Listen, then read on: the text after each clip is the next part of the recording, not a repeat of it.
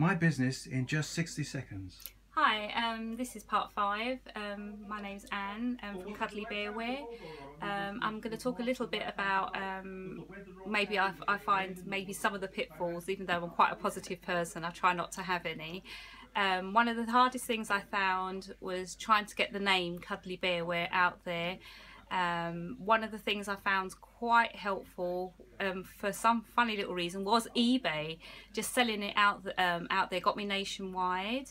I had the main website, which was really great because that sort of confirms everybody that it was a proper business. So I got the main website, eBay, which reached everybody, and because our business was to do with a lot of schools, it was very hard to get in to schools because they're not there to promote companies. So what we did was we did a lot of special deals for schools and offering promotions to help with the health and safety, and that's how we got into main schools in the country.